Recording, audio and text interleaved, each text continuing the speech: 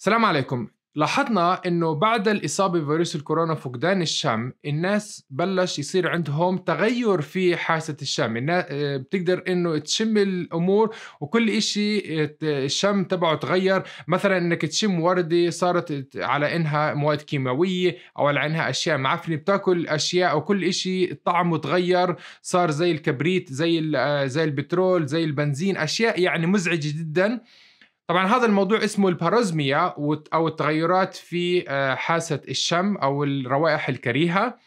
وعشان نتبحر أكثر ونتعرف على العلاجات الجديدة في هذا الموضوع، أنا عملت مقابلة مع أخصائية أنف وأذن وحنجرة وتخصص عالي في الانف دكتور أمريتا ري، وكانت المقابلة أجريناها هنا في أمريكا وباللغة الإنجليزية، فعشان أساعدكم حطيت الترجمة في أسفل الفيديو. ويلا خلينا ندخل على المقابلة. So parosmia is when you have a altered sense of smell. So anosmia is when you completely lose your sense of smell. Parosmia is when you have a distorted sense where food or items may smell different from what they used to or completely off in nature.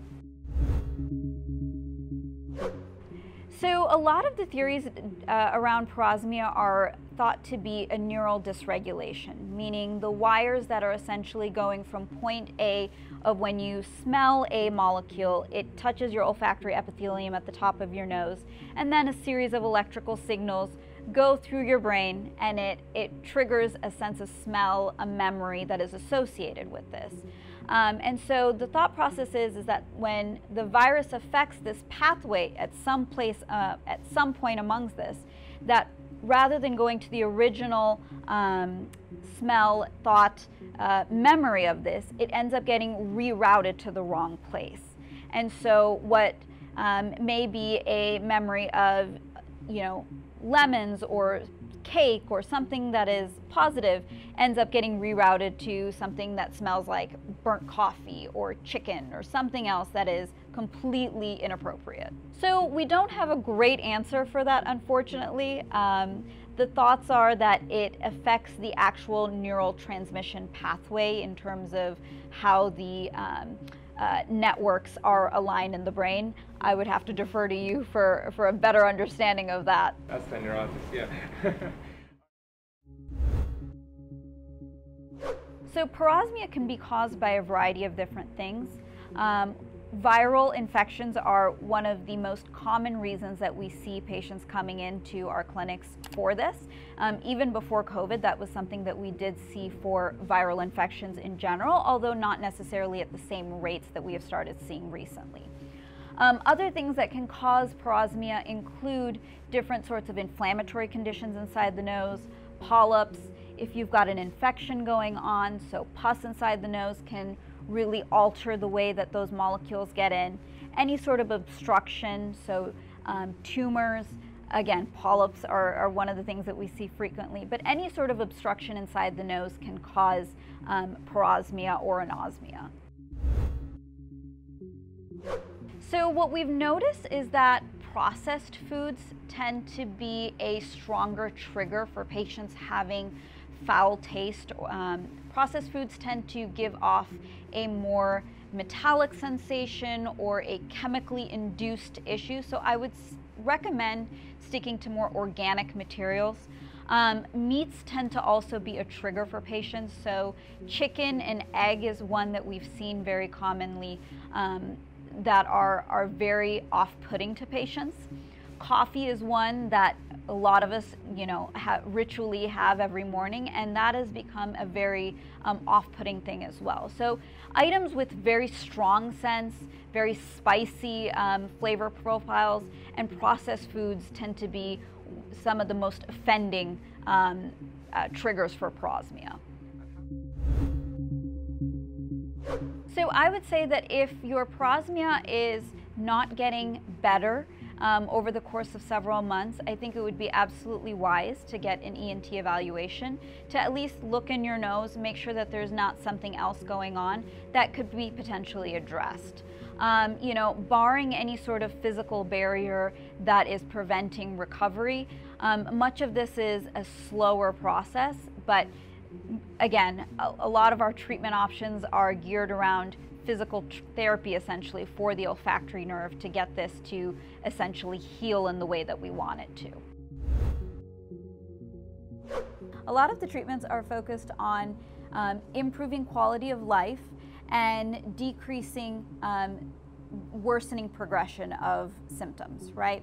So in terms of improving quality of life, one is going to be making sure that we find appropriate diets and smells that aren't going to make this worse, finding an appropriate foods that you're going to be able to tolerate, and then doing therapy in terms of olfactory training to be able to strengthen your sense of smell and realign those neural connections.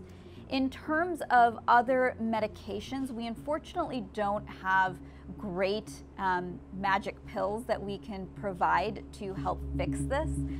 There's been a lot of interest in looking at a variety of homeopathic and supplemental type of medicines, such as fish oil, omega-3s, zinc, vitamin A. And those things may potentially show some benefit, but it is very, very early on in those stages, and those medicines or those supplements can definitely interact with other medications that you're on and can be harmful if you take them in large quantities. So for example, zinc is something that we frequently see people are interested in, and we have seen people go overboard, but it's important to note that if you go overboard with some of these things, they are known to cause anosmia or parosmia in and of itself. So it's something that you want to be very careful about. You know, small dosing supplementation is probably okay, but I would be cautious about overdoing any of these treatments simply because you may end up doing more harm than good. So again, I think that this is a very frustrating condition, and it's important to find out and document the things that work for you. That includes finding the smells that you're smelling and keeping a track with a diary of how those things are improving or changing over time.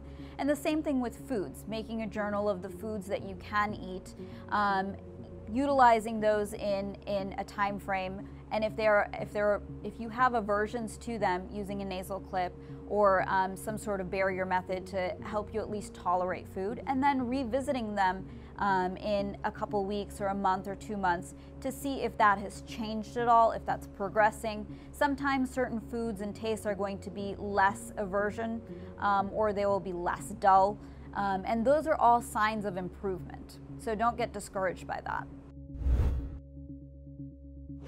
So again, the timeline for this is going to be it's like running a marathon. It's going to be a longer term recovery, and it can take up to several months, even up to a full year for this to recover. The worst prognosis is for patients who have completely lost their sense of smell and continue to lose their sense of smell 100% several months down the road from their initial infection. So 3 to 6 months if you completely have lost your sense of smell. That's generally the worst prognosis. Fortunately, there are very few people in that category that we have found. Most patients will at least have some recovery of their sense of smell, and that is a great sign that most of their sense of smell, if not all of it, is going to recover. Yeah, so you know, there's definitely clinical trials going on all across the country in terms of trying to figure out if there's medicines or supplements that can be helpful in this. So for example, theophylline is a medicine that is used inside the nose that can potentially improve some of the inflammation associated with this and potentially have a benefit for patients.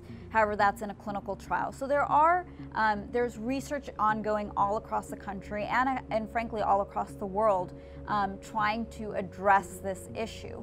There are 2 great websites. One is called Absent, which is based in the UK, and then there's another one also based in the UK called Fifth Sense, that do a great job of explaining some of the resources and studies that are ongoing, and if you would be eligible to participate in some of these. We are looking at a specific pool of patients who haven't recovered as quickly as the general population. So sometimes it's frustrating to see that this is a really big problem. But I will say that in general, this does tend to improve. It is a slow process, but there are other people out there. Stay strong. And you know that we're all working on trying to figure out better methods to help patients get better faster. ما شاء الله معلومات جدا قيمة. أنا بنصحكم إنه تحافظوا على جدول تكتبوا فيه جميع الأكلات أو جميع الأشياء اللي بتثير حاسة الشم أو بتعمل الروائح الكريهة عشان تتجنبوها، وبعد فترة إن شاء الله الأمور بتتحسن، تقدروا تجربوا واحد وراء الثاني. وعشان تعرفوا أكثر عن موضوع فقدان حاسة الشم بعد الإصابة بفيروس الكورونا بتقدر تشوف هذا الفيديو من نفس المقابلة مع الطبيبة. وإن شاء الله بألف سلامة عليكم ونشوفكم في الفيديو الجاي.